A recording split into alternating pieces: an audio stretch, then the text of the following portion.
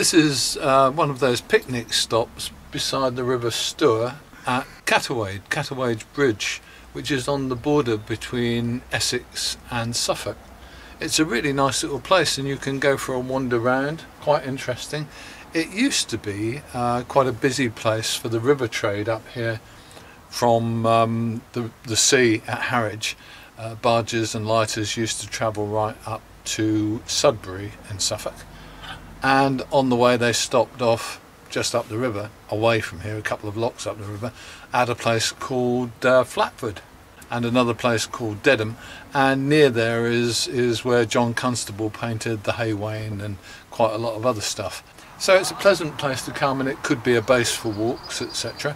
There's an old pub in the village just over the road, and there's also surprisingly quite a large Chinese restaurant, which is quite a long way from loads and loads of population, but obviously they do enough. They've been in business for years.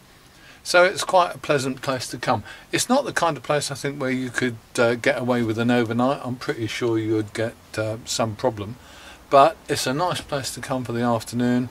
Even on an afternoon like this, which is a bit cold and overcast, we've got the heater going and we're fine.